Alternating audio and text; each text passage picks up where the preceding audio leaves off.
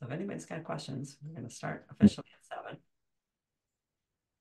I don't see any hands up. Hi, Steve. Hello. Thank Okay, you look. for joining me for me. Oh, there we go. Greg's got his hand up. Go ahead, Greg. Turn your microphone on. Hi, Jan. I Hi. just, it's actually more of a comment. I did that.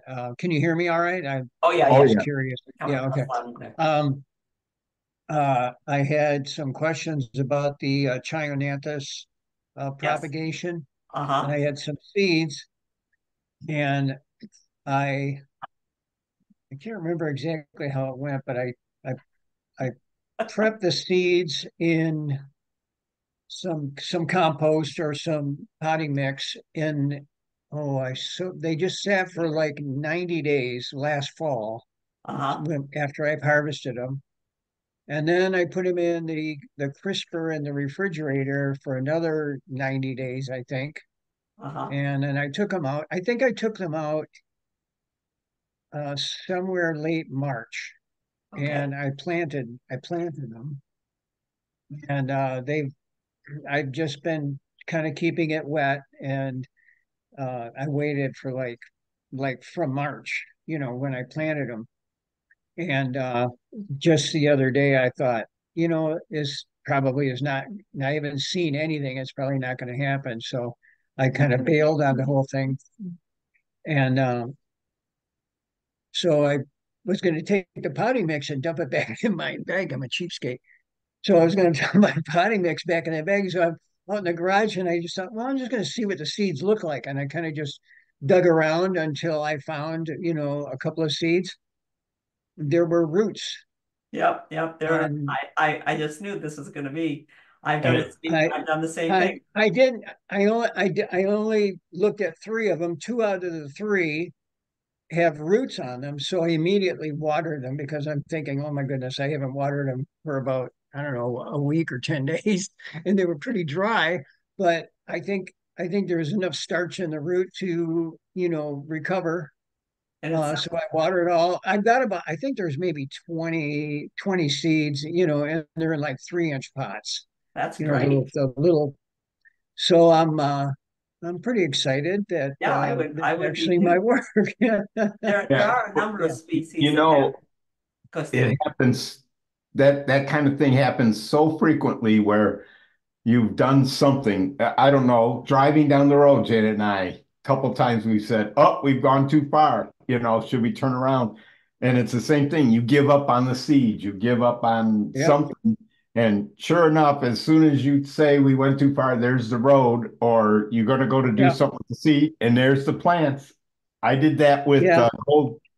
I did that with golden rain trees while I was in school. That we had to uh, get plant from seed and get them to grow. And Uh, when I was about to give up, I got four of them. I So did yeah. that. I did just what you did in dumping them with hardy cyclamen. I wanted to grow those from seed, and I waited the entire winter and the whole year. And in the fall, while I was cleaning up, I went, "Forget this." I had a flat full of seed that I've been watching, and I dumped them. I tipped the thing over to use it as mulch, and there they were, all sprouted. A lot of species have a two-stage germination. Oaks, for instance, they fall this year. The nut gets into the ground or a squirrel buries it, and the root comes out. And it's not until the next year sometime that the top comes out. So Right. they're actually growing and absorbing water, and a lot of them with the hard seed shells need to absorb water so that they pop open the seed. So next spring you should have a lot of exciting things coming up, and with Yeah. I don't know if I should maybe leave them outside or in the garage over winter, or if I they should just keep them in the house. I don't know. Because I think maybe the overwintering, I they mean, may need the second cold period. yeah, yeah. Some of my books tell That's that. kind of what I'm thinking. Yeah, so you got to put them someplace where you can keep them protected. Just not nestle them down low into a pit so that they're not up in the Yeah. wind, and put a blanket Yeah. over the top of them and something to keep the animals animals. Yeah, that's always a chance, especially I've got a lot of squirrels here. But and the propagation thing is I get a real kick out of that. I think we So all do. Now, how many yeah.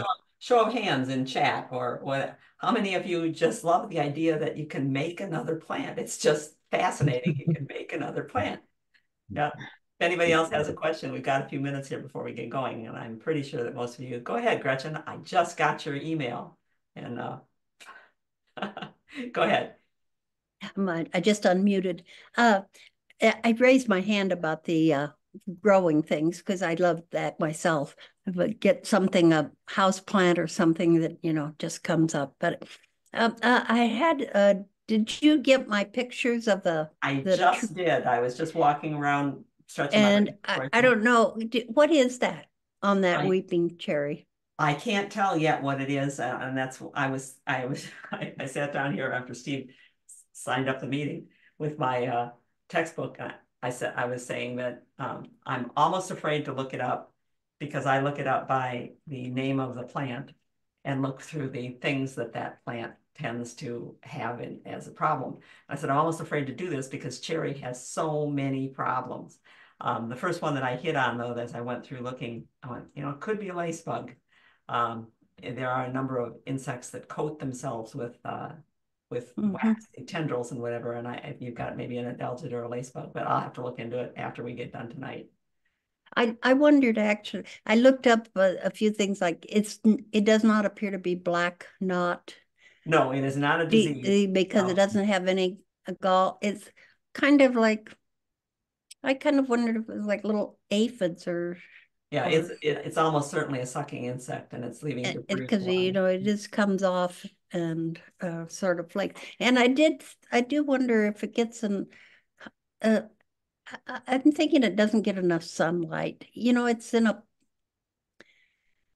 I don't know. If you're still living on the property that I saw you on, I bet a lot of things don't get enough sunlight. I mean, yeah, a lot of trees. It's at my church actually. Okay. Or it's at a church. And the reason I say that it doesn't get much sunlight, I mean, I found a beautiful piece of moss today to add to my collection from just right around it. And I thought, you know, it's just kind of skinny looking and not that healthy. So. And it could be from a number of things. I've seen cherries in the shade doing fairly well. But they are fast growing plants that as a fast growing plant, they can afford a lot more. That's their defense against insects. I'll grow faster than they can eat me. So there are a lot of insects that they support, but I'll take a look at that one and we'll feature the pictures next week so that people. And then the other question I have is that I'm thinking about planting a big bunch of winter aconite in my yard. I planted some last year, and I see that it's poisonous to animals. Is that a problem? I mean, I don't have pets. It really shouldn't be a problem. Animals are very good at smelling the things that we miss. Okay. Yeah, if you have a black lab that likes to taste things first and ask questions later, you might say stay away from these. But it's always good to plant a lot of winter aconite. You need lots of that. Yeah, you do. Yellow bulb, and you want it to be all over the place. Yeah, yeah. I thought 100. I got thinking of ordering 100 bulbs and 200 or 300. 200. Oh gosh! You're gonna plant 3 or 4. You're gonna scrape away the soil and in a space the size of your hand, and you're going to put 3 in there. It's not going to be too long. Right. That would be better than the way I've done it in the past. I've done a section. They were beautiful. They're beautiful, aren't they? They are gorgeous. They're so bright and cheery. These are yellow flowers in the springtime. I wish we had a picture to show you. Thank you. Oh, you're welcome. Thank you so much. If anybody's got any ideas for me on this one, Cindy. Yeah, Cindy sent this. She said it's a friend's tomato. She said, and look, it's lush and it's beautiful and it has no flowers on it. I'm not actually surprised. The temperatures have been being cold. I know for certain that if it goes below 75, you're unlikely to get pollination on a tomato. So cold nights tend to stop, if there are flowers, stop them from being pollinated. And it could very well be that it's just waiting for a longer stretch of reliable warm weather. But it is healthy and it will bloom eventually. So it's one of the ones that I think, well, maybe somebody else has tried this before. She said it's a Roma tomato. It's definitely healthy. Yeah, look at that little guy grow. I do see something yellow inside that could be just an old leaf. No, that looks a little bit like a flower, right? I Right bet, where your pointer is. yeah, I think it's beginning to flower. I was circling there too, but they can't But see me. your pointer isn't quite the same, yeah. Okay. What is this, Steve? Is this one of the hostas? Yep. That's gorgeous. And you got a little wasp or sawfly on it. Some kind of insect. Yeah. And our question will end the warm-up session here with our question, which is we're still hoping, and we'll just keep showing it to people until we find out. If somebody has some idea what this might be, these white tendrils were spread all around through the maidenhair fern and the wild lily of the valley in the Upper Peninsula. And Steve at first looked down and thought it was a dodder. Those are parasitic plants, but dodder has no chlorophyll, and you can see the green at the base of these. It looks a lot like it's something that has germinated and moved itself around, but we're not sure what it is. Fortunately, it's not moving, and it is green because I've seen white skinny things come out and move around, and they are often parasitic worms, parasitic on mammals, and you don't want to see those in your yard. Um, people burn those when they see them. Nice to see green then. Yes, yes, they're, we love it. It's easy when it's green. Okay, I will get us started, Stephen, unless you want to get us started. Go ahead. Hey, it's Free for All Friday, where we welcome all gardeners to celebrate growing and cultivate problem solving. This is our 11th session of just inviting the world in to sit and talk about gardening, or listen to other people talk about gardening. You can bring your questions. If you have pictures, you can send them on ahead, and some people have done that. Meanwhile, Steve and I will tell you about what's going on in our garden. This is gardenatozz.org. I'm Janet Kovich, I'm Stephen. And and it's Nicola. Or if you're Stephen. up, Yeah. or Well, you said just Janet, so right, or if you're up north, it's Nicola. Nicola. It's those Nicola boys. Steve takes most of the pictures. I do most of the poking my nose into things, but we both switch off, especially since we retired from actively gardening. We gardened at our own yard, and we gardened in friends, fulfilling promises we've made over 40 years of gardening for other people, that when we get time, we'll work on your garden. We've been doing that kind of thing, but we haven't been in other people's gardens now. And so we do sit down together and kind of solve problems. Our daughter, Sonia Nicola, is with us when we do our webinars. And once in a while, she pops up here. So if she does, and you see the name Sonia, or you hear her speaking, she is an accomplished gardener. She's also an English professor at a university, and that makes a big difference in helping us with Zoom problems. But today, we're on our own. Steve and I are working on this on our own. If you go to our website and tell people they can go to our website, just click on the Fridays on the homepage. It's on the homepage if you're on a computer or iPad. It's in the menu, the main menu on the homepage if you're on a phone. If you click on Fridays, it'll take you to a link, and that link is always going to be there, and you can just join us when you'd like to. On the website, we have things that we've written over the 30 years we've been writing and trying to share what we've been learning, and it gets us, by putting things out there to you, it gets us responses back that tell us even more and give us lots of things to look into. So we're always open to questions. There's our link on the Free for All Fridays page. So what question? We'll start with your questions. First of all, Diane has a suggestion for the non-flowering tomato. The tomato being fertilized with nitrogen may be too much, prompting foliage rather than fruit.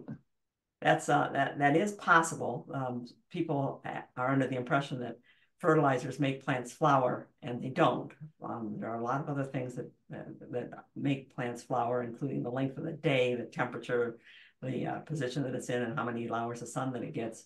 But you can fertilize it all you want, and it won't flower. But there are times when, if it's a really rich soil, it's going to put a lot of growth into leafy chlorophyll bearing stuff rather than flowers. So that can happen, but it's not real likely in most of our gardens. And I guess it would depend on what kind of fertilizer you're using too, because some fertilizers are readily available and some are slow release. Here's that honeysuckle. If Jim is on, well, I guess we can talk about this later. This is one of the vines that you can grow in a shady area for color. Michelle has wondering, have we heard of anything that would work as a repellent for Japanese beetle? They made lacework of her new basswood leaves. She knows she could pick them off, but she's heading away for a week. I was going to say put the pheromone traps in your neighbor's yard, all the way around your yard, all the way around your house. Yeah, but you got to have a big yard to get them far enough away. Yeah, I know. Quarter I mile, they can fly pretty. They're not great flyers, but a quarter mile, they can follow someone else, another Yep. beetle's pheromone trail. The only thing that we ever found to keep beetles off, the Japanese beetles off, was floating roll cover, that lightweight spun bond material that you can put over plants to keep them from getting frosted in the spring. Also works to protect them from insects, and the plant can still get water and light through it. So we would, before at Margie's house, we would put row cover over her roses and raspberries because she just loved roses and raspberries, but so do Japanese beetles. And she lived next to a golf course. The golf courses tend to produce a lot of Japanese beetles, not enough to kill their grass, but there's a bunch of them there. So we would put floating row cover over the whole row of raspberries and over each rose, and then you'd look out until you saw Japanese beetles crawling on them and go scrape off the first ones that appear, because the first ones are the ones that when they start eating will start releasing pheromone that says there's food here, and they're drawing in the others. So if you can just keep the first ones from getting to your plants, you may be able to get by.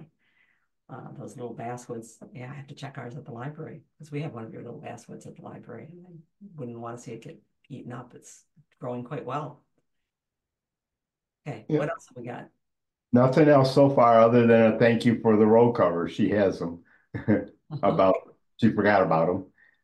Okay, then we will proceed to some of the things that we've been seeing this week and that people have been asking. Like good root systems. Like good roots. You want to start with good root systems?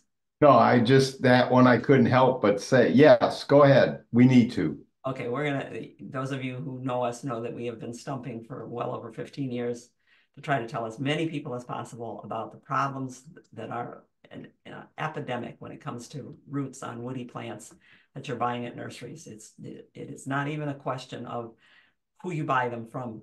They're all being produced this way, and there are very few people that are able to get around the economic reality of how to sell a plant without ending up with too many roots running circles in the pots. So we were catching up on email this week, and one that we missed a while back from Terry Wolf. Thank you, Terry, in Ohio. She said, look at what Joe Boggs is. Joe Boggs is a treasure. Should be declared a national treasure, except we're a University of Michigan family. We can't say that about Ohio State, can we? But We can in certain things. Yeah. Come on. Give credit where credit is due. OSU is a great horticultural school. Incredible horticultural school, and they have a newsletter called the Buckeye Yard and Garden Online, and it is you can just go there and search for topics, but if you want to go there, you're looking for node 2347. It's an article about mulch volcanoes, but if you proceed through the article, you'll find that it is also about what mulch volcanoes do to plants, just as if they are growing too deep in the pot, which is the problem with the roots. So you see that the primary root system needs to have oxygen. It needs to be where it is, close up to the soil. But if you elevate the soil level, either as mulch or you put it too deep in the pot, which is what happens, the primary root system dies. I mean, it just, and the roots above tend to wrap around. What I thought was also really wonderful is that Joe Boggs referred us over to University of Minnesota on a root study too. So we know that Minnesota and Ohio, I know that Florida, I know that Virginia. We know Colorado State did. Colorado and the Forestry Service, they're on board. So maybe this is going to get changed, but I love Joe Boggs because look, he even has the grim mulcher. He's humorous and he's real and practical and down to earth. If you don't take a look once in a while at the backyard garden online from Ohio State, you should take a look. How's that, Steve? Does that work all right? Yep, that was great. Yeah, I have to move something here. I got too much stuff in the way. I'm going to close my chat, so I will not see what's going on. It's all up to Stephen to take care of that. Okay. Gretchen is asking, is 5 gallons of water a day good for a Coosa dogwood? Unless you know the drainage of her soil, I couldn't answer that question. I don't know her drainage. I don't know if it goes fast or not. And, it makes a difference. What you should do when you're learning to water a new plant or in a new place is you should water today and go out tomorrow and put your fingers into the soil to feel if it's cool a couple inches down. Because an adequate amount of water, and 5 gallons might be enough if it's a good sized root ball and you've got a little levee built around it to retain the water. Pour 5 gallons on, let it sink in. That's going to wet at least 4 inches deep of soil. By the next day, if the top 2 inches are dry, then you can say, okay, I got to check it again tomorrow. If by the next day the top 2 inches still feel cool and moist, you can take a couple of days off. But the plant's going to use more water if it's in more water if it's in more sun. It's going to use more water if it's in more wind. Some species use more water, and some root systems, because of the way that they're spread out to when you first get started, need more. So we try to water on we call it our 1 to 7 schedule. We'll plant something and water it the next day. Then we'll wait 2 days and check it. If it's okay, we'll wait 3 days and check it, 4 days and check it until we get them on a 7-day schedule. And for the first year that a plant is in, we make sure that every week we check it and water it if it's dry. And that seems to work for us. Yep. Yeah, for sure. Hey, Donna. Some things that are happening this week are things like, Number, you have to click on the number. We gotta click on the number. We gotta turn into a little hand. July, which it isn't yet, except the plants think it is. Suddenly there's a jungle. It happens every single year. People go, whoa, what happened? I walked up to my son's garden and went, whoa, what happened? Because this is that time of year that happens. While we were driving home from the Upper Peninsula, the voodoo lily, thank you, Sonia. Sonia Sauter gave us a voodoo lily. Her dad has propagated them for a long time, and she gave me his detailed instructions too. It had not showed for a month, well over a month. And while we were driving home, it jumped out of the ground 18 inches. It's a plant that has only one leaf. So this is one leaf that's unfolding. And the leaf will spend the summer out, and then it'll go dormant, and then the flower will come later. The flower stinks. You really don't want the flower, but the voodoo lily, it's not really a lily. It's a very dramatic kind of I don't know, kind of a harlequin outfit, and I'm thinking that will look pretty neat out there. And that happens quickly. 2 weeks ago, just 2 weeks ago, I was talking to a neighbor about her clematis, which I had told her you can cut it all the way down. It's a late blooming clematis. You're not going to lose a single bloom on it if you cut it all the way down, because she wanted to put up a new structure for it to grow on. They'd found some neat sticks. So they said, I'm going to paint these sticks purple and blue and put them up on the, so she put it up, and 2 weeks ago it was there. She said, I don't think it's going to make it. I'm going to have to hook it up. I said, I don't think so. And in 2 weeks, look what it did. And it thinks it's July. Can you see the flower? It's already starting to flower. Now, this is one of the late blooming clematis. This one is, I don't remember the name of it. It's one of the Violaceae. There's a bunch of different species of clematis. People don't seem to realize that there are clematis that are bush clematis. We've got a couple of those growing in our yard. There are clematis that are kind of floppers. There are vine clematis, and there are clematis that bloom very early, mid-season, and late. This is one of the late ones, and it's going to have a lot of red violet flowers. Look at all those buds. A lot. Yeah, it's not the late blooming ones tend to be not the great big showy ones that everybody wants to grow, but they also tend to be resistant to the diseases that kill the big showy ones, which is really kind of nice. Yeah. And talking to the neighbor about vines reminded me that we talked last week to Jim. If Jim is here, he asked what kind of vine he could grow and keep kind of under control on a brick wall in the shade. He wanted to get some foliage up there, and he tried 2 types of ivy, and he ripped both of them off because he couldn't keep them under control. I forgot to put in euonymus, which is grown often as a ground cover. This is also called winter creeper, and it's available in a whole bunch of different varieties of variegation. I like this one, so I kept it, and I want it to be a ground cover. It, however, wants to grow on the house. If you let it grow up, how high would you say it is at Dow Garden growing into the trees? Maybe 15 feet? 15 to 20. Yep. and it holds itself. Maybe 20. I doubt it's that high. It's not like English ivy. English ivy could go all the way to the top. Yeah, this like many vines that it'll hold itself to the wall, which is attractive if you've got brick. If it's growing upright and it rubs against the wall, the plant feels the pressure, feels the touch, and that stimulates it to grow those little hairy extensions that are kind of roots that help hold it to the wall. So you might want to try euonymus, Jim. We had described to him Harlequin honeysuckle. This is our baby Harlequin honeysuckle. It was not fair to show you pictures of most of the Harlequin honeysuckles we've planted because they're growing in the sun. The only one that I can think of that's growing in the shade is in a garden that we don't know the people who bought the house, so I can't get back there to take a picture. But this one, we're poking it up. I noticed, Steve, that it's trying again to lean out to the side. Stay on the ground. Get back up in that arbor. But it's not for the flowers. It does flower, but not prolifically, not in the shade, certainly. But the foliage color is beautiful. It's a well-named plant, Harlequin honeysuckle, and it is not invasive. And did you take this picture just today, Stephen? Uh-huh. Shoot. I put the picture in because I noticed that this is something to tell people about euonymus. If you want to grow the euonymus that have the colorful leaves, whenever you see them turning to all green, see it there?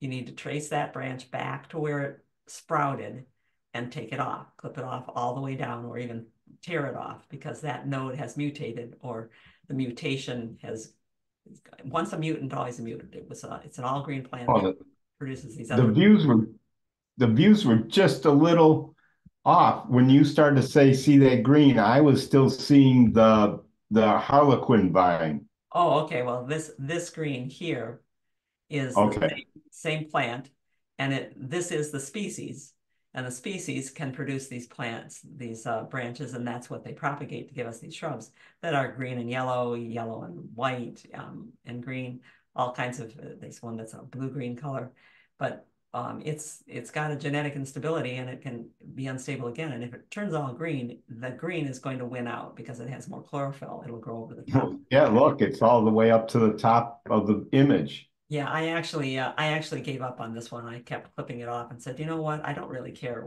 whether you're green on this arbor. It doesn't matter. But I asked if you took this picture today because look at that pokeweed in there. Look at the size of that pokeweed. How did I miss Where did that come from? We just walked.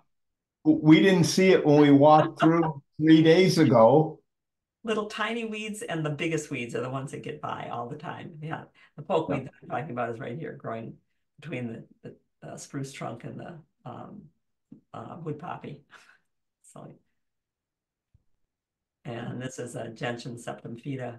No, not gentian. Gentian starts with an L. Lagodicina, I think. Lagodicina. Can't even say the name.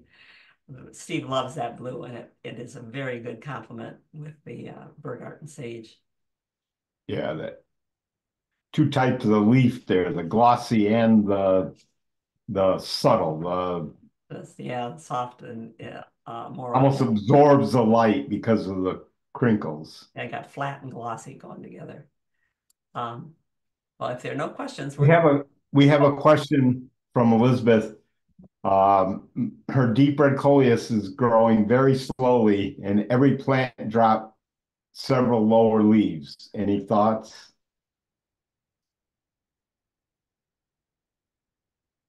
I know coleus doesn't like it cold. I wonder if these couple of nights that have been down in the 50s have been not conducive to them growing well. The foliage, not the soil temperature might have been colder than you think, even after those 90-degree days. Or did that hurt it too? Did it get overheated? I tend to not use coleus in the ground because they take a while to bulk up. I put them in pots and then bring them out later. So I can't answer that. Maybe someone has coaxed there. I'll ask around about that and we'll see. But okay. Greg is asking, is a tendril type vine harmful to brick or mortar? It can be, yes. Any kind of plant can be harmful to brick or mortar. If the mortar is not sound to start with, then the plant will put tissue of one kind or another, stems, roots, hold fast into spaces, and the those parts will get larger, and by hydraulic pressure, they can crack mortar more. But a study done in Denmark, it's either Belgium or Denmark, by the Forestry Service, and the Forestry Service in Denmark is in charge of a lot of their historical buildings, which include some of those castles that go back to the 1500s and 1400s. And they were looking at whether or not the walls were being harmed by the ivy growing on them. And they found that where the wall was intact to start with, the ivy was probably preserving the wall. It was actually moderating the temperature and keeping it from swelling and cracking. But where the mortar was in bad shape, beyond the spread of the vine was getting into it and making it worse. So yes and no. If you want to put it on a wall that's sound, go for it. Margie, go ahead. Hi, this is for Stephen, I think. We're, I'm echoing. Okay, we're going up north, and the black flies are out there. So is there a trick or something to wear or spray or I have keep them away? Some people don't like the deep, but I will tell you the deep woods off works really well. There's also, I've heard that they don't bite as well through polyester. I did not wear blue jeans. I kept tight pants that tightened around my ankles, and I always wore long sleeve shirts, even on that one hot day, because they can get bad. And if you go in the woods, then it's the horse flies. Do you remember? Yeah. Do you remember when we were up at Copper at the golf course and Copper? Oh, Keweenaw Mountain Lodge. Yeah, and we were looking at the people working there. They had insect repellent on, but they also had hats with nets on them to keep them off their face. And we were kind of laughing, going, "Boy, they aren't even bad." And then the wind changed, and the no-see-ums moved in. And then you'll find people on golf courses, workers on golf courses, walking around with their hand raised above their head, because the no-see-ums anyway tend to go to the highest point. So they're keeping the no-see-ums up above their head while they get their hat on to keep their face. I didn't have a net on, and I walked into a spot and I had 75 bites from my left ear to the middle of the neck. Yeah. So yeah. Well, you really, I don't mind using the deep personally, because I've used it all my life and I'm gonna fade away eventually anyway. But it worked well for me. The other thing to do is, earlier in our lives, Janet and I was her mosquito repellent. They came after me, guaranteed. Now they go after her and leave me alone. Yeah, I had So find somebody that attracts them more than you. How about, like, what color? Is there a certain color you should not wear? No. I haven't heard anything about colors. I think no matter where fishing, I wear olive green. I think no matter where you go, you're going to hear netting, clothing that they can't get through, and deed. There's just not getting around it. And the further you go north, the shorter the season is for insects, so the worse they are. I think we need to move on. Yep. Okay, thank you. We wanted to talk about prettier things today. Remember, Steve? Well, I have to protect myself. Okay, bye. That's pretty. Protecting yourself is definitely pretty. It's true. Let's look at deadheading. Okay, because I call it the white glove time. Just being able to walk around clipping things and making things look beautiful when you're deadheading. This is the second time that I've deadheaded the Salvia nemorosa. This one is Salvia May Queen. No, it's not May Queen. Well, it might be East Friesland, might be May Queen, but all the Salvia nemorosas are wonderful. They're perennials. This one's new just in this year, and I've deadheaded it once already. This is the second time now that I'm going to deadhead it, and it's going to look like this. It's still got color, and now it's got lots of buds coming with more color, and it won't be making seed, which changes the hormonal balances in the plant, the chemical balances in the plant, and they do tend to divert their energy to seed. So it's a spike type plant. So when there is more seed forming than there are buds remaining to open, and I just do it by inches, if there's 2 inches of seed forming and there's only a half an inch of bud flower coming, I'm going to clip that off. And if there's brown, I'm going to clip way down because there's growth coming from way down, and the stronger the stem is from down low, the more flowers it's going to bear. So that's what I took out of that plant. And some things aren't in our garden are meant not to be deadheaded. We're growing for the butterflies and the birds and the bees. And so for the birds and the bees and the butterflies, we need the flowers. For the birds, we need the seeds. This is Cranberry Marinimo or sea kale in our front swale.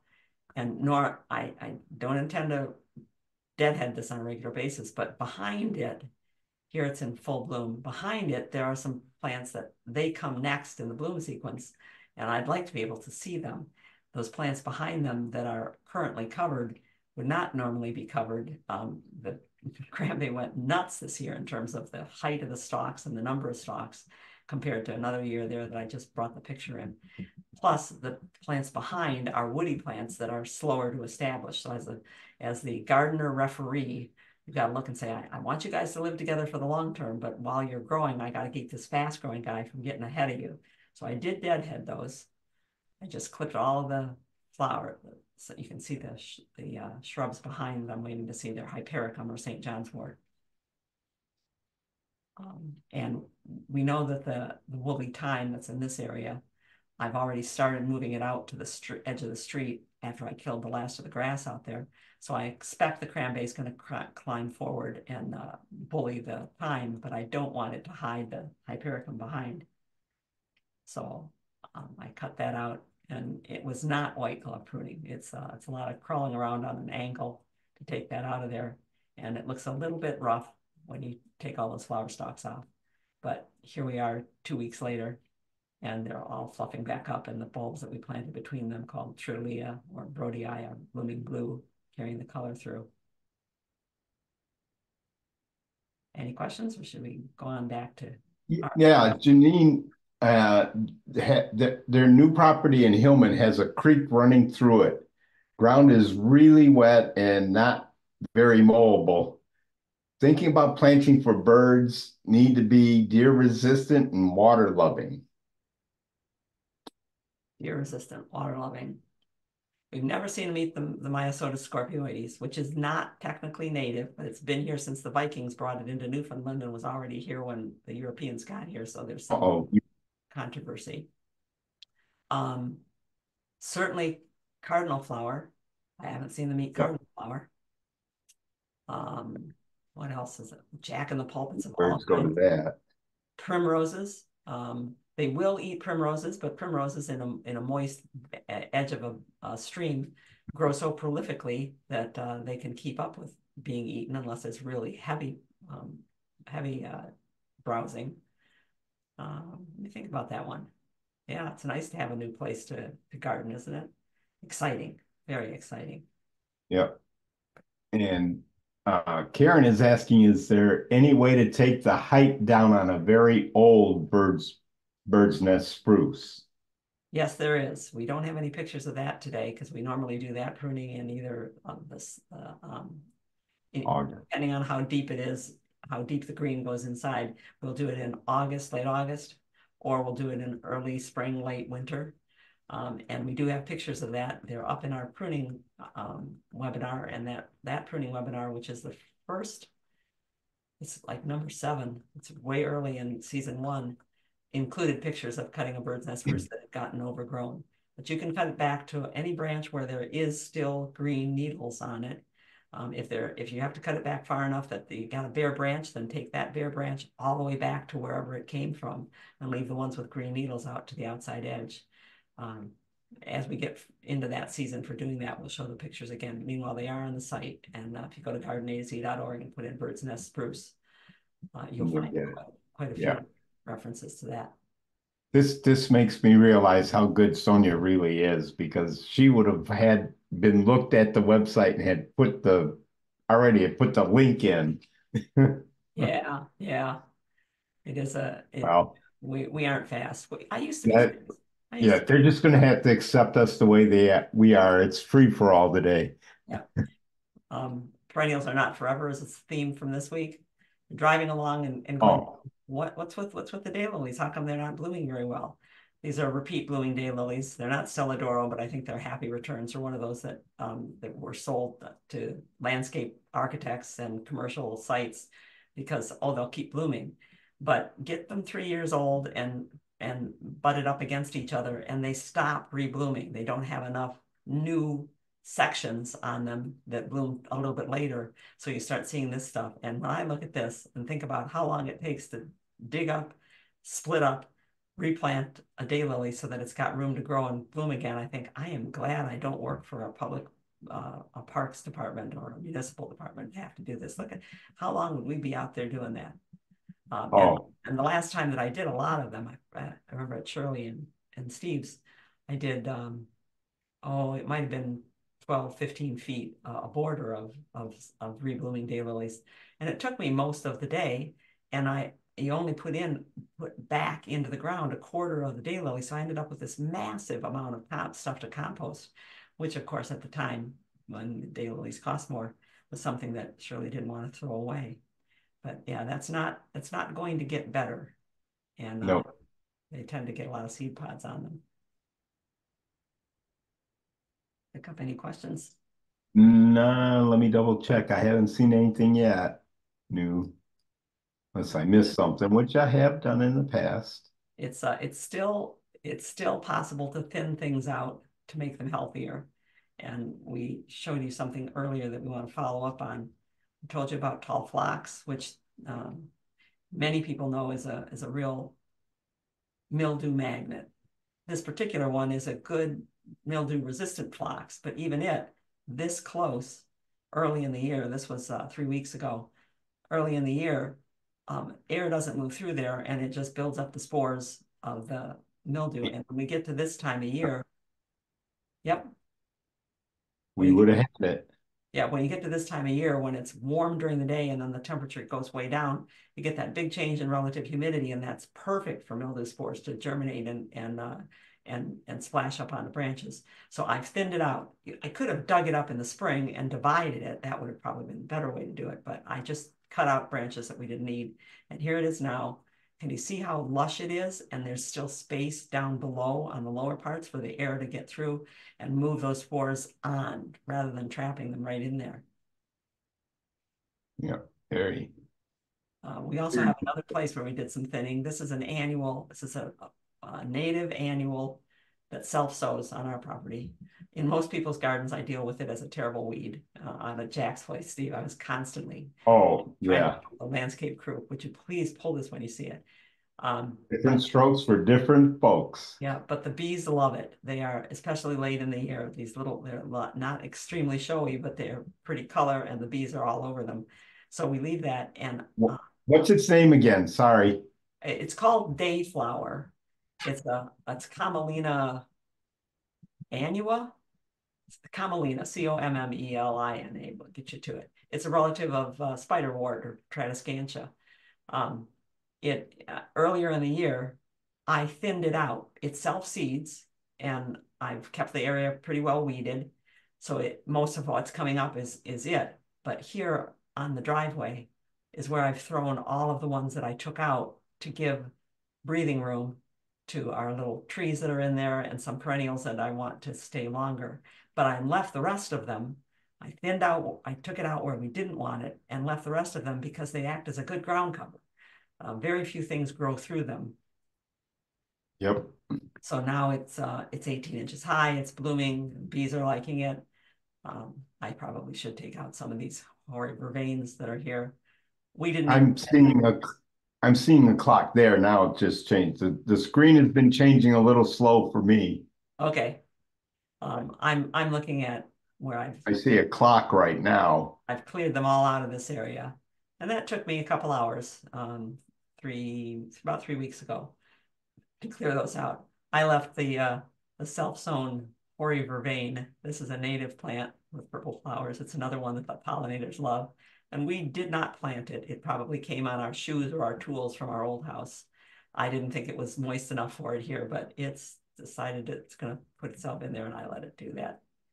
Yep, you like that one. So you're using a self-sown. Pollinators like it too. Yes. Using a self-sown annual as a ground cover. so we don't have to mulch that whole area. Some things do get through. Mostly this is a radium weed. Ooh, just dislike radium weed. It's a euphorbia that belongs in Australia, and I wish that it wasn't all around the world. I must have missed that earlier in the year, and I plucked it out now because I don't want more seeds of that thing in the ground. And that reminded me, thinking about that it's related to Tradescantia, or this is spiderwort, our native Tradescantia virginiana. Someone asked what ground cover you can plant that will keep the weeds out. And my answer last week was that they don't keep the weeds out. They will keep seeds from hitting the ground if they're a nice thick ground cover, but weeds can get in underneath. Something I have noticed, and it would be great to go back to school and just be able to do some research on these things, is that quack grass does not grow into Tradescantia. I've dug up a number of areas where I'm cleaning plants out of quackgrass, and the quackgrass does not grow in. Other things do. This particular patch of spiderwort has annual buckwheat and purple nightshade that come up in it, but the grasses don't grow into it. I don't know why. There are a lot of interactions between plants we don't know about. So you might want to think about doing that. It's not a particularly attractive ground cover after it's done flowering because it does tend to go brown, but you can mow it and let it come back as nice green. Back to ours, or what you got, Steve? No, in a minute. Karen says if anyone's looking for a great shrub that deer do not eat and has beautiful blooms for a long time, her experience with the Calycanthus Aphrodite is amazing. Yeah, they don't like they Calycanthus are nice. Yeah, we've shown you moving a Calycanthus, and we've warned you about buying the Calycanthus that are currently for sale, thinking that they are the 6-foot native. No. Yeah, they are a cross with the 18 to 20-foot Asian species, and they pretty quickly get up to 18 feet. So make sure that you have room for a Calycanthus. They do bloom for a long time, and the leaves, the twigs, everything has an odor to it. I call it kind of like cinnamon. Some people say it's like strawberries or apples, but like many of the scented plants, all the mint family, for instance, and deer don't like to eat those.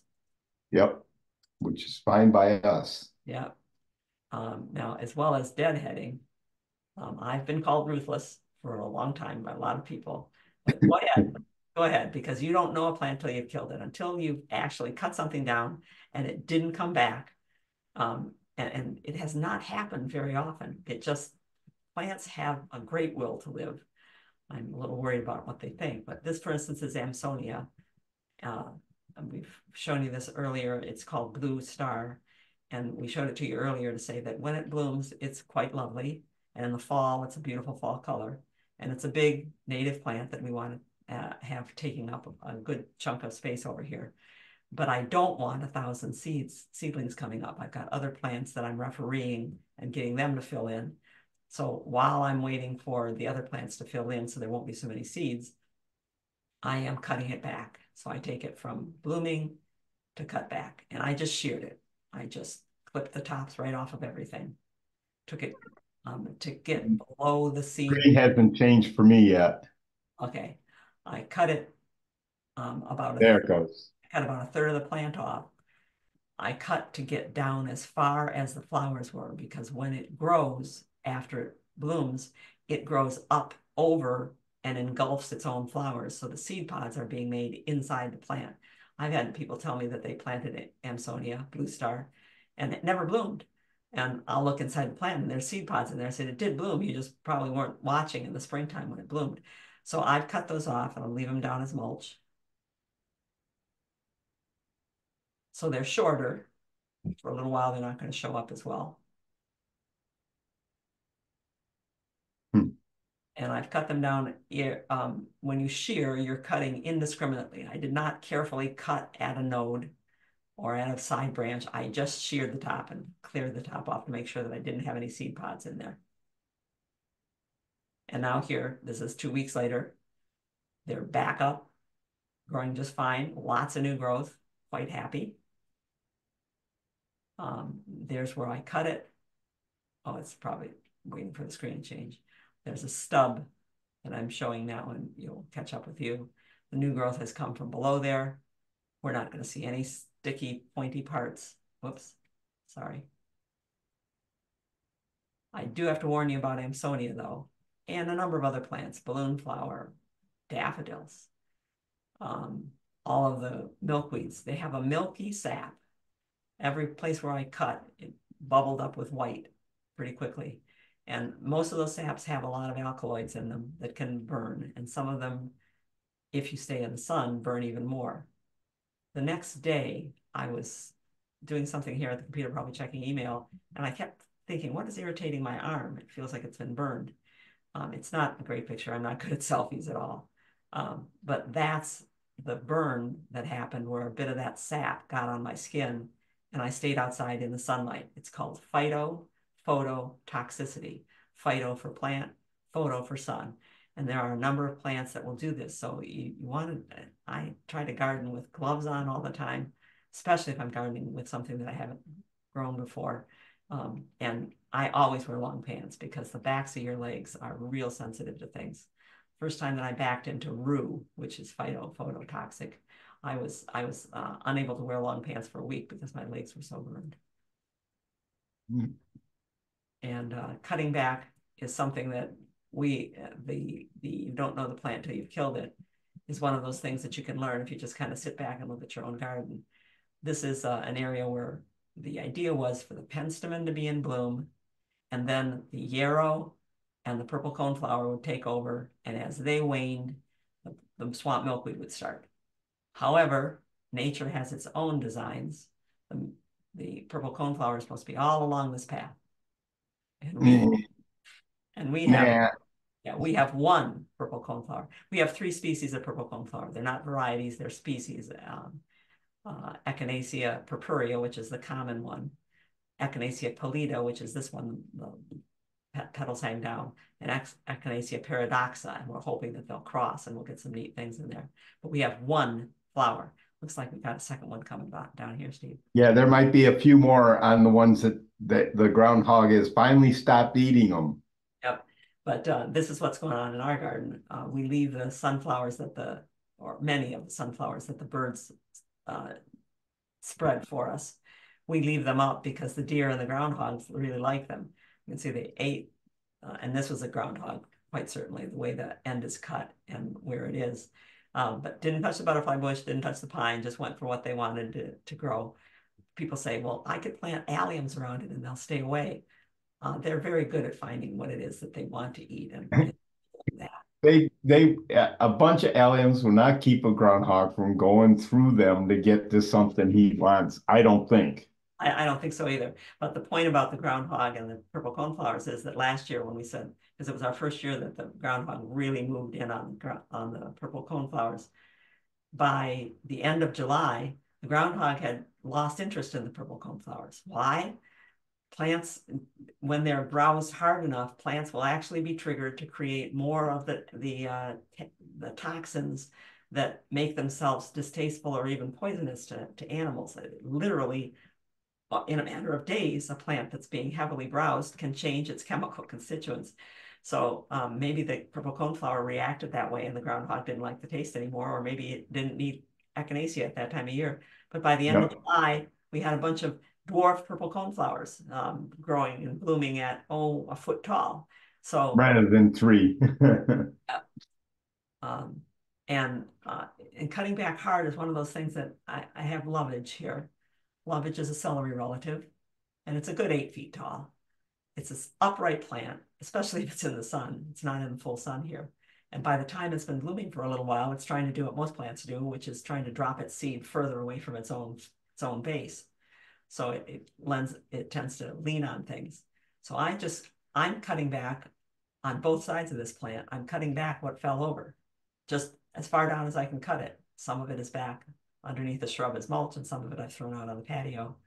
But I need to have these later bloomers, like the obedient plant and the euphorbia that's good for winter. I need to protect these guys and let them keep going.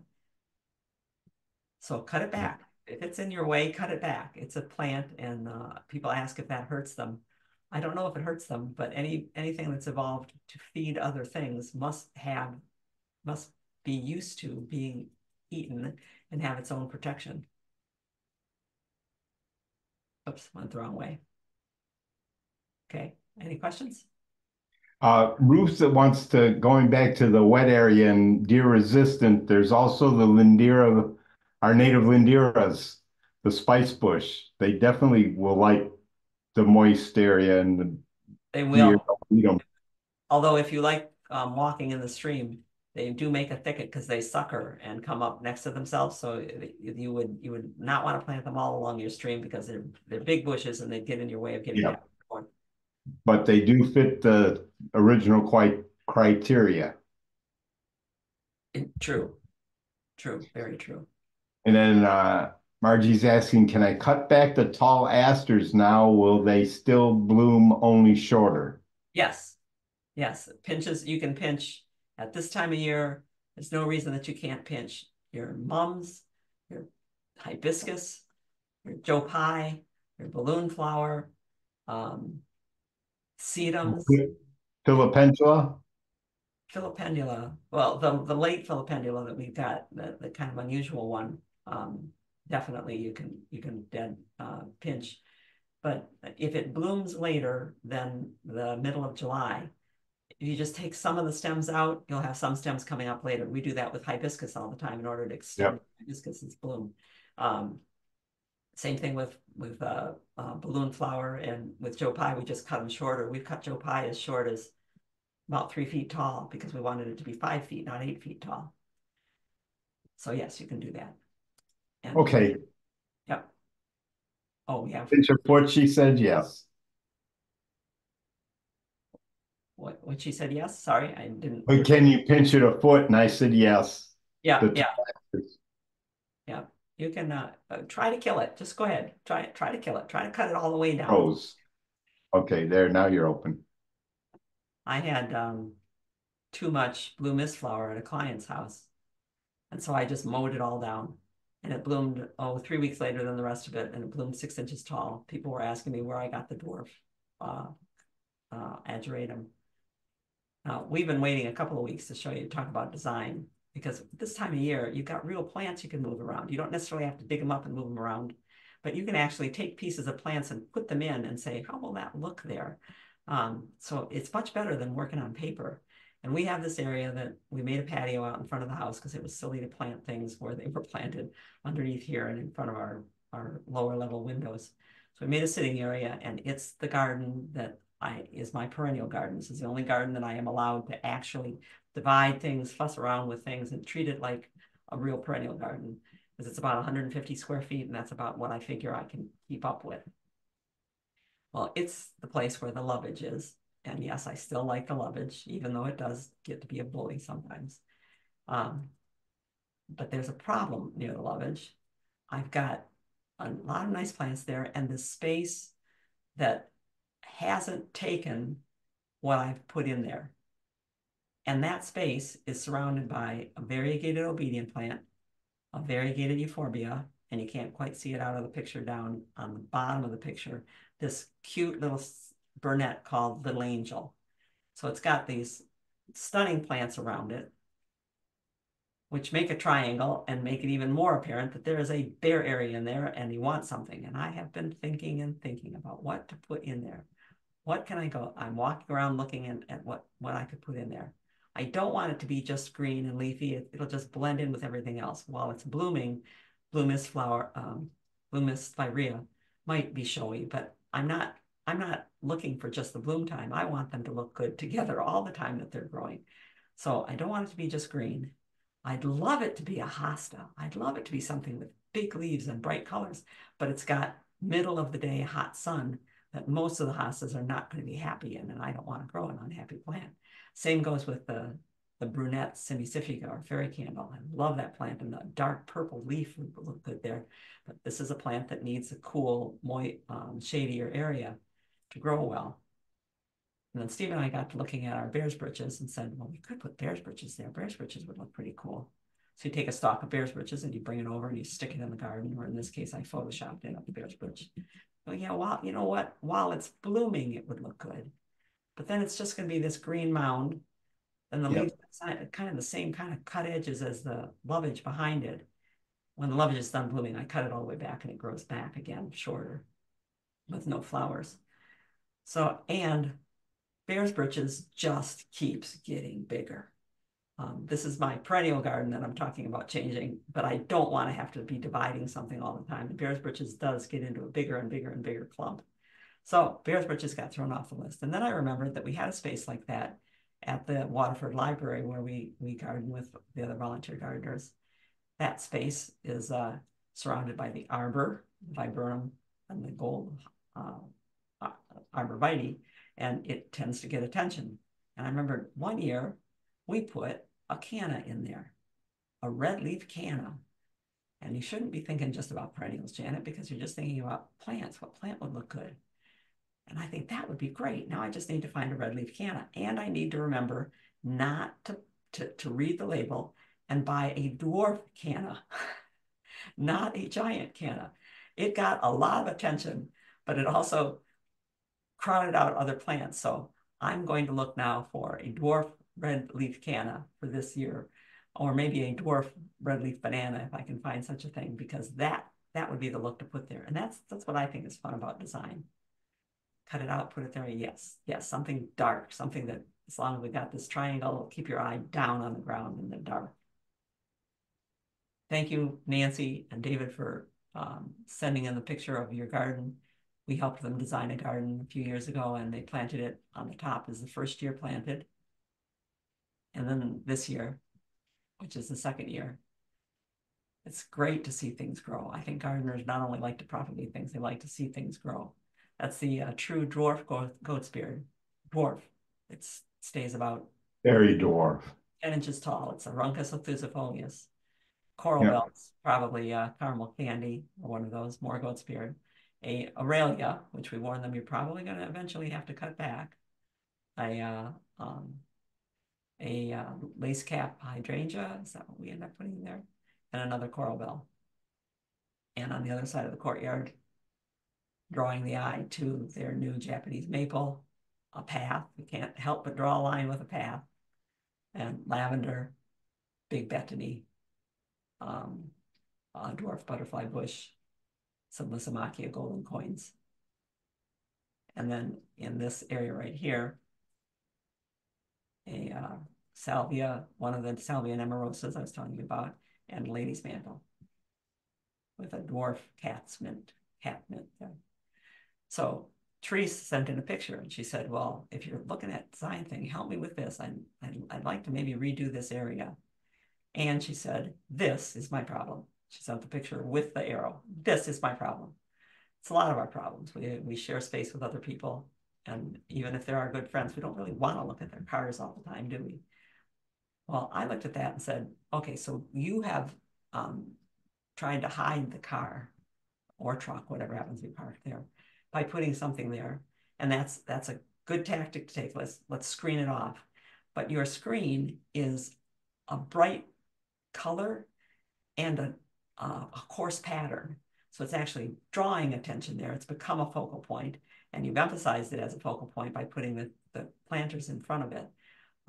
I would start with change your focal point. Don't put your focal point where you don't want to look. Put your focal point where you want to look at some angle away from the thing that disturbs you. So I would do this. I would say, move your attention over to this corner. And I'll show you in a minute why I think that corner is good. And take a couple of these guys and move them out into the middle of the garden. The closer something is to you, the smaller it can be and still screen you from the far view. So between something at the arrow and something where you move some of your shrubs around, and we can move everything around. Gardeners do this. We did it remember we moved an 18-foot tree at the zoo. And over in that corner where I'm saying draw attention, get a dark screen, something without a lot of pattern on it. Put in outdoor room dividers into Google and images, and just start looking at images. There are so many of them, and you can even make them. I went and bought some doors that were meant to be used for a louvered closet door and used them outside. We went to a flea market and bought old wooden doors and just hinged them together and used them as a. But look, if you put a dark border, a dark barrier here, extending the wall, Now, it doesn't even have to be attached to the wall or at the same depth as the wall. It can be in your garden way, but it will visually take your eye across that area. Then you can worry about a shrub to put here in this area. And then you can worry about what am I going to put in the other places where I'm on these other paths and I'm looking, okay, then go to those other areas and say, now what do I need to put there? That screen would help with this angle. And it'll also pull your attention off at an angle rather than straight in. And since you appear to like meandering paths, you're going to be able to do things a little less formally. Whoops, I'm going the wrong way. I know your screen is probably going to change fast. I'm going back to a picture. Right now, you have a form. Our screen is not changing fast. Okay, I'm looking to see there. There. Right now, when you look across at the neighbor's driveway, your attention is all in the middle, and it makes you put more things in the middle because the attention is there. The more that you put attention to the side, the more that you'll be able to do something asymmetrically on both sides of your focal point. So that's an idea. That's where I would start if I was out working with you in design, as I used to do for people. That's where I would start. What exactly goes in there? I don't know, but you got to start somewhere. My dad used to tell me that. He'd say, just do something. Because if you stand there for so long, you could have gotten everything done by now. Are there questions coming in, Steve? Just Karen asked about if we thought about boom chakalaka geranium. When it's Ooh, blooming has a darker foliage. that sounds kind of neat too. That's It's another about a course. 3-minute warning and nothing else has come in so far. Okay. Michelle mentioned that the deer don't eat her bottle brush buckeye either. No, their bottle brush buckeye have been steadily clean in most botanical gardens for the whole Yep. time we've been doing this. They just don't mess with that plant. This is the Brody eye that's blooming in with our sea kale, the Crambe marinima. This is a bulb that blooms now, late June, and I wanted it to show off in front of the big leaves. We love it when you give us follow-up reports. We try to follow up for you on things that we tell you. Like I planted our tomato horizontally so that I could bury stem and get more roots on it. Woody plants, you don't do that, but you can do that with a plant that grows readily from the roots. So I've taken off the leaves and buried it. And it very quickly stood itself upright. I stuck a stake there. I said, when you get big, I'm going to hold you to this stake. But 3 weeks later, it would appear that the groundhog really likes tomatoes, and I did not put a cage around it while we were gone up north. So I've got a few cherry tomatoes already, but I'm going to have to protect this to keep it going. Darn. And let's see, who asked? I've forgotten who asked about the peonies that were dying back. I'm really sorry, I should keep names straighter. Tree peonies, and I suggested that maybe there'd been some damage done by animals or winter ice and snow weight. And same with her Solomon seal, pieces of it are dying back. She's written this week, it was Judy. Judy wrote this week, she said one of the branches definitely was cracked at the base. The other one, she didn't find anything wrong with it, but she trimmed it back and she'll wait for it to grow back. The Solomon seal, she dug up and she did find, as we had suggested, that there were mushy places in the root on the rhizome, that iris-like rhizome growing in the ground. And chances are that something walked on it. I've seen the hooves of deer pierce things, and once you've damaged the bud, then it's open to fungus, especially in a mild winter like we've just had. So yeah, dig them up, get rid of all of the mushy parts, put it back in. A plant like Solomon seal will grow back in a minute, even if you don't want it. Elizabeth asked about the pink mildew on the 9-bark, and that's been fun to look at. 9-barks, we've talked about this recently, 9-barks are very susceptible to mildew, especially the new varieties, which is just a crock that they're coming out with new varieties that are very, very susceptible to mildew. But there's also, in the last 10 years, there's been a lot written about a mildew that's specific to 9-barks. Many of the mildews that we get can host on a number of different species of plants. This one is specific to 9-barks, and it does, as it kills the plant tissue, it causes new growth that's distorted and can come up pink. And we told Elizabeth, it isn't born in the wood, so go ahead, cut it down. You don't even have to sterilize your pruners, cut it all the way down, let it grow back, but try to change whatever it is that's making that 9 bark weaker and susceptible to this. See what's making the pink look, because the flower, when it gets done, normally makes a pink seed pod. So there is that chemical in the plant. But what's happening here is the fungus is killing the old flower petals and getting into the stems too. And that's where the pink color is coming from. Julie has asked about what to do with the deer rub on her amelanchier trunk, on her serviceberry trunk. This one doesn't look very bad to me. It's almost Not at all, comparatively. Yep, it's almost all vertical. And so just keeping the deer from doing it again should be my goal. The horizontal strokes and the things that take out a horizontal section are more trouble. But if you can keep that, keep the deer away, in a couple of years, the tree can grow over that. If it's real fresh, if you know that it happened last night, you might want to get some grafting wax from a garden center and press grafting wax on to keep it moist there, because that's what the bark does. It keeps the cambium moist so that it can stay alive. I've even wrapped ace bandage around after I put the grafting wax on just to keep it in place. But trees are pretty amazing for being able to put up with this. Stupid deer. Sue wants to know if this is magnolia scale. What do you think, Yes. Steve?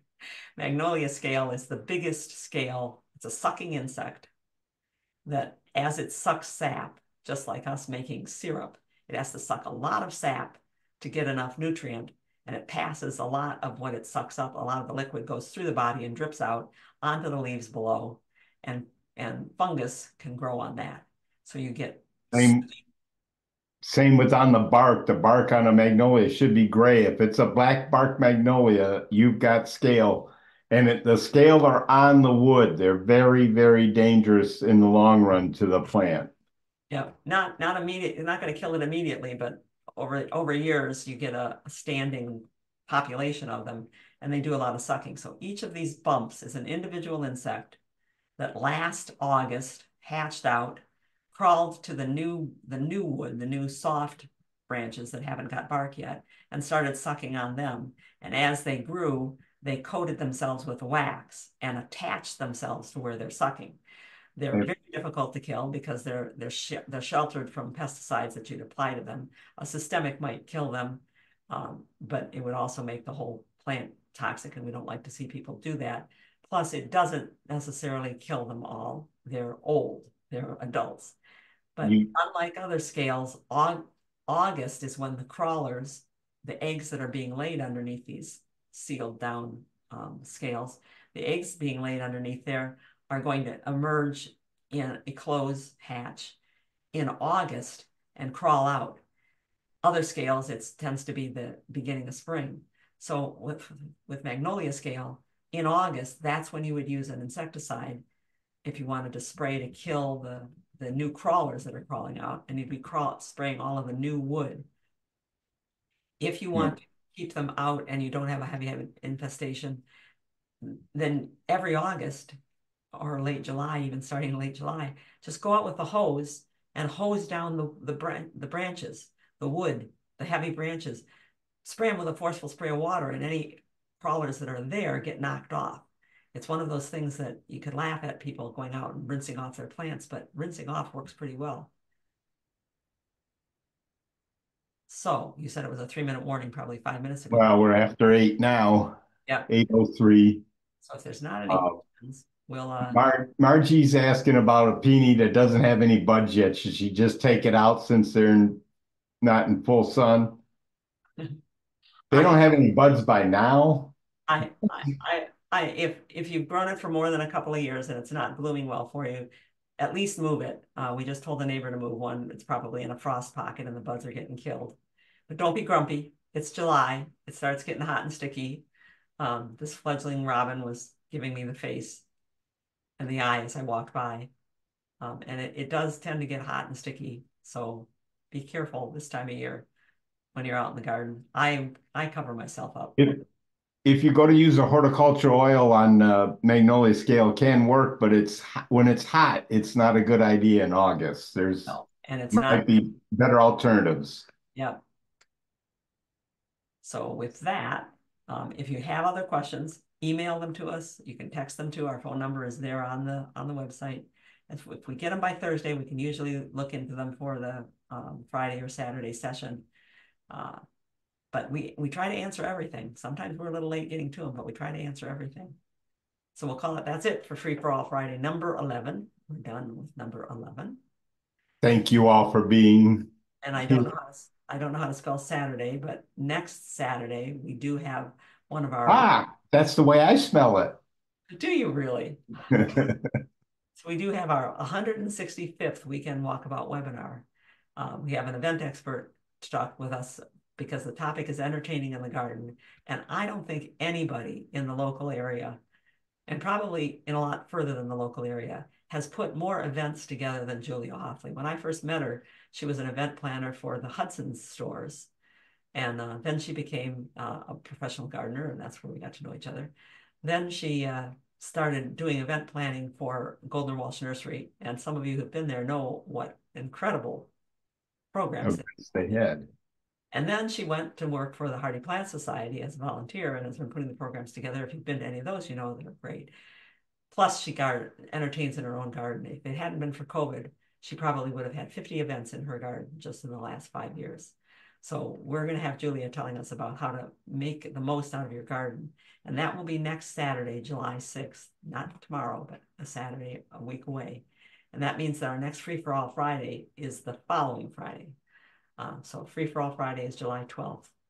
But we'll be here July 6th for those of you who subscribe to our webinars. And if you'd like to subscribe anytime, you can send us an email and say, I'd like to subscribe. We'll put you on the list right away. We'll watch for your check later. You'll have access to 165 recordings already in the library, plus a personal invitation to each one as we put them together. It's fun. It is very much fun. All right. Okay. Thank you all, everybody. I am leaving. See you a week from Saturday. Bye now.